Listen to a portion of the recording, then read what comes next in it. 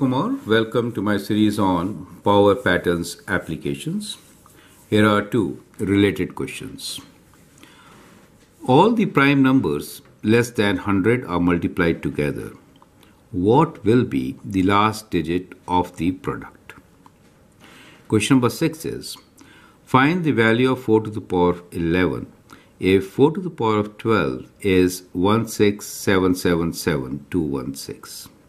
You can always pause the video, answer the question, and then look into my suggestions. So let's try to answer question number 5, which says all prime numbers less than 100. So let us list the prime numbers and see what could be the last digit when they are all multiplied. You don't really have to multiply the prime numbers.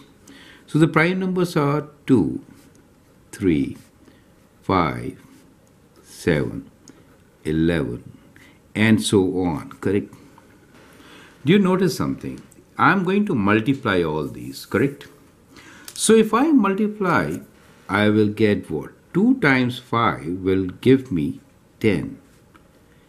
And the pattern rule is, if I multiply numbers with 10, in that case for sure, the last digit is going to be 0, correct?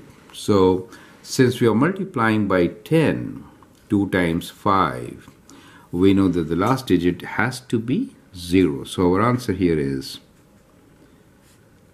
0 is the last digit, correct?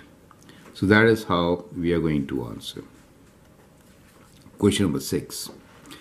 Find the value of 4 to the power of 11 if 4 to the power of 12 is this big number. So to get 4 to the power of 11, what should we do? We should divide this by 4, correct? We know that 4 to the power of 11 is 4 to the power of 12 divided by 4, correct? That is what we need.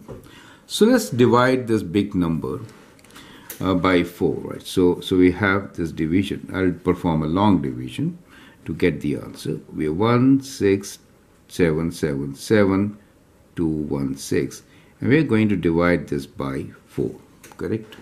So let's do it. So 4 times 4 is 16.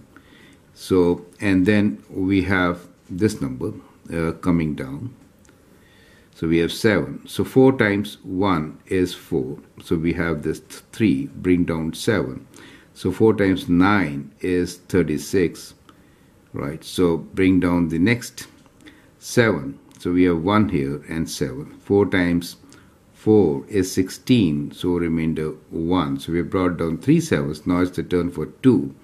4 times 3 is 12, so remainder is 0. Bring down 1, which is 0, and then 16 will go 4 times, correct? So when you perform this division, we get 4 to the power of 11 as equal to 4194304. Is that clear to you? Right?